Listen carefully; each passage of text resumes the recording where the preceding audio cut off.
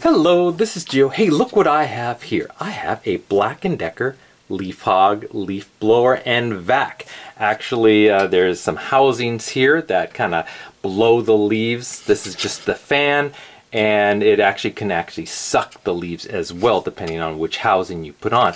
But this is just the motor component. Now, last time I used this, it was working fine, and it just, bam, turned off, and I didn't smell any smoke or rubbery or plastic smell, so I don't think it's the motor itself. I think it's a switch, and I have been kind of playing around with this kind of a 2-speed switch here, and nothing seems to be working.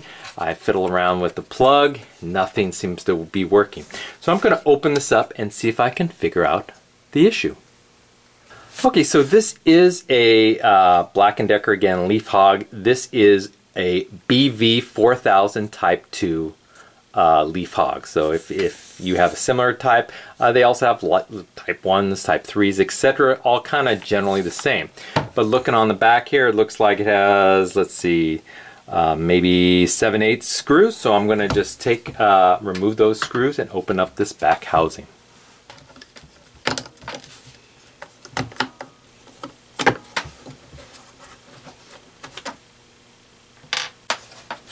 Okay, and so just remove the housing as carefully as possible, trying to keep all these little switches and components in place so I don't lose where they're at. And there you go. That's the outside housing, and here's the inside of the vac. Okay, so let's take a closer look at the inside of this blower. So right here, this is the motor itself, the fan motor. And again, if this is blown, then essentially we throw this away, because this is kind of an expensive part. You might as well just buy a new blower. But again, I think it's the switch. Now, if you look at the exterior end, this is kind of the exterior switch here, but it's not the actual switch itself. This basically controls this lever arm. So let me hold this. And so that's off. And then there's two power settings. There's like a high and then a low. I'm not sure if I have them correct, but that basically controls this arm. And then it controls this little, I guess this would be just kind of a switch activator bobbin here.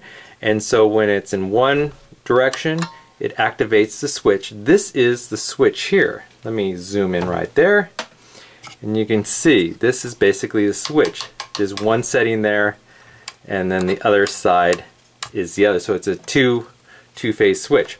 So when this little bobbin here, which I don't know what it's called, but it goes in one direction, it activates one side of the switch, and then when you turn it on the other side, it activates the other switch. Now this might have gotten dislodged and maybe not activating the switch, but I don't really think that's the issue. Let's start with this switch here, but kind of following it up, I'll blow up, back up a little bit. Now I believe the center part is the hot lead, and the ends of this switch are the neutral. If you look at the plug, there's no ground, but I think this is the neutral and this is the hot lead. And so that both of those leads go here. There's a little connector there, and there's a fuse right here. Now I'm interested in that fuse. I'll test that fuse out in a bit. But so let's first test to see if this switch works. And so I have my little handy dandy Radio Shack multimeter. I have set it to continuity.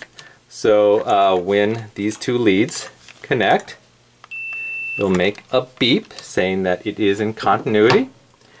And so first I just want to just check these leads. I'll first hit the hot lead and neutral just to make sure that there's no shorts. So connect them both, they're not seen. Nope, there's no shorts. So next I'm just gonna touch the neutral on hot and then activate the switch. Well, that one doesn't work. Hold on. Ah, so that one. So when I hit the upper part of that switch, the switch works. Okay, let's do the other side. And that works. So it's not the switch. Both of these leads work. The switch works in both directions. So it's not the switch. So next I want to go from the switch to the actual plug itself. Again, I think this is the hot lead, so I'm going to hit contact the hot lead. And yes, there's continuity, so we know there's wire continuity all the way to that switch. Now let's do the neutral lead. No, there's no continuity. So, well, that could either mean that the fuse is blown or the motor's burnt out. So basically, the hot lead goes directly to the switch, but the neutral lead basically goes through the fuse here and goes all the way through these wires in the motor. And so if there's any short anywhere, or if there's any blown component, that will prevent the current from running. So we do know that the hot lead looks okay, but the neutral leads are not. So first I want to go and see if I can unwrap this little fuse here. So you can see it's in a little bit of a shrink, it's a little in some shrink wrap. I can't quite see inside. I mean, it looks from here like it might be okay. I'm going to try to push these leads into this shrink wrap and see if I can get anything here. Okay, push that side so I can touch that side. Forcing this lead here. Okay, so I'm touching both of these to either end of the fuse here, and I don't hear any continuity. So it may be a blown fuse. Now I'm going to take off this end right here, so I still am in contact here. Now essentially this end goes into the motor here and goes through all these wires and then out to the plug end here. So if there's any fried component, fried wire in the motor, I will not get any continuity from this end to here. So this will help test the motor. Make sure that I'm contacting, and there. I have full continuity from the fuse all the way through the motor to the plug. So that helps tell me that the motor may not, the motor may be fine. Maybe I just blew a fuse, and so I'm going to open this up and see if I have a replacement fuse and see if that will help. Now, one thing about these fuses is quite often when you get a blown fuse, it's not just the fuse. Something else happened, possibly something burnt out. Something might be wrong with this motor, and therefore more current than you wanted was going through this fuse, and the fuse popped.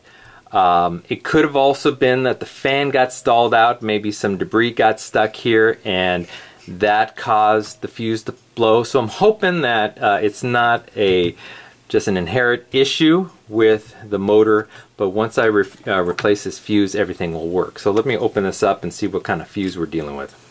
So I'll take some snips.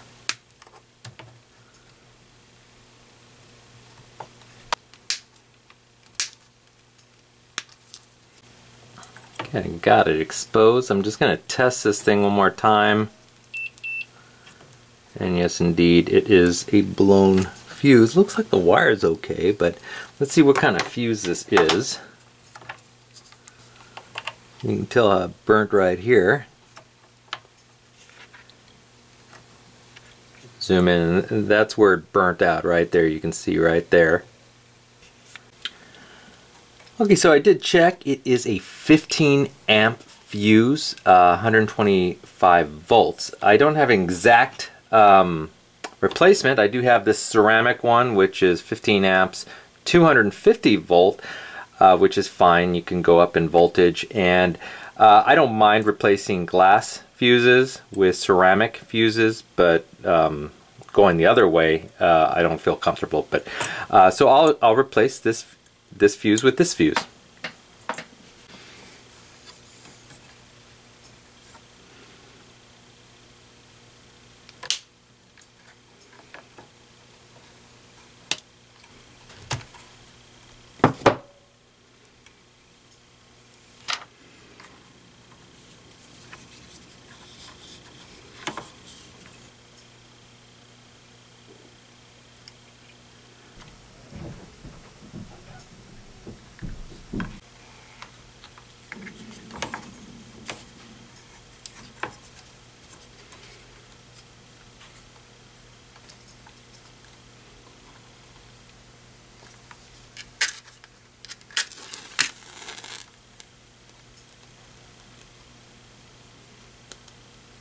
Okay, and there we go. I think everything's installed correctly. Now I just want to reverse the process, get everything back in here. Before I close her up, I want to check for continuity. Let's go ahead and do that. That's good. And that's good. So there is continuity through the fuse. Very good. Try to shut this case, make sure all these components are in place. Okay. And the tricky part is this little bobbin here, making sure that that is in the proper position. Not exactly sure how this is supposed to go here.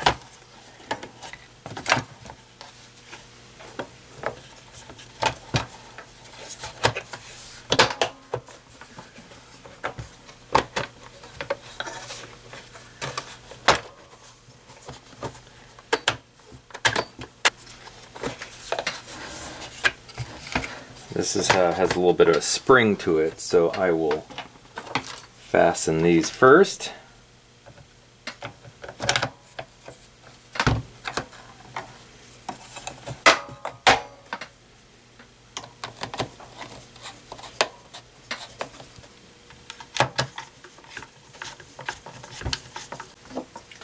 Okay, so I do have to put the little leaf blower cover on before I test it, because it has these little pieces of plastic here that helps hold the switch mechanism in place. So we'll go ahead and do that. Okay, it's in there good.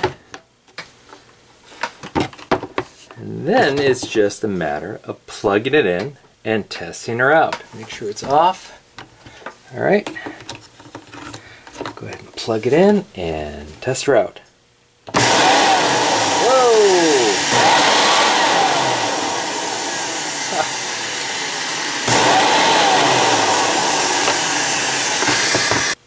Well, I think I fixed my leaf blower. So it was just that fuse, but you kind of saw how I diagnosed it, and hopefully if you have an issue with yours, maybe not the fuse, maybe the switch, etc. Hopefully this video will help you out. And if you enjoyed this video, please hit that like button at the bottom of the screen, and even consider subscribing to my channel. I'll have many more videos to come. Bye-bye.